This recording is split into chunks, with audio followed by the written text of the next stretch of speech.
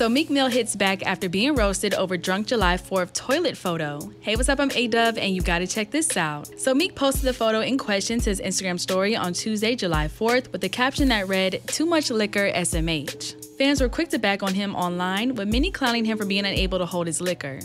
Meek Mill is not a real person, one critic wrote, while another added, "Bro, Meek Mill really be pissing me off." Meek responded to the discourse on Twitter, writing that he can say whatever he wants. "We have so much influence, they trying to use small internet campaigns to sway the people's perception of artists. We're basically our own media bases now, and we can say what we want at will in front of millions, and they don't feel that. Anything I post, they try to amplify it and make me look stupid. I wasn't created on the internet, and I know they got some of y'all in a trance through social perception. That's why content creators win, because lead the narrative." This isn't the first time that Meek has faced the wrath of the internet. He previously told his fans to give him the hard truth on Twitter last month and asked whether he had fallen off or not.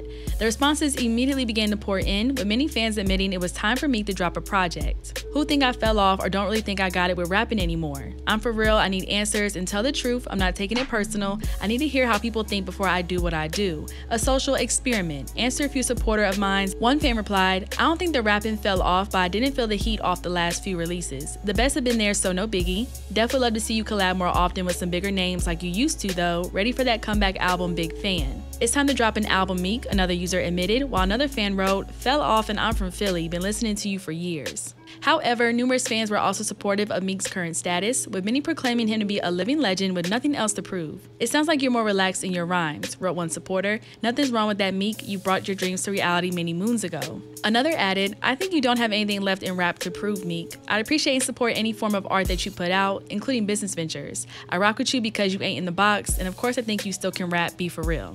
The last full-length fans got from Meek Mill was 2021's Expensive Pain, which was his final album for Atlantic Records and features guest appearances from Lil Baby, Lil Uzi Vert, Young Thug, UK rapper Giggs, and others.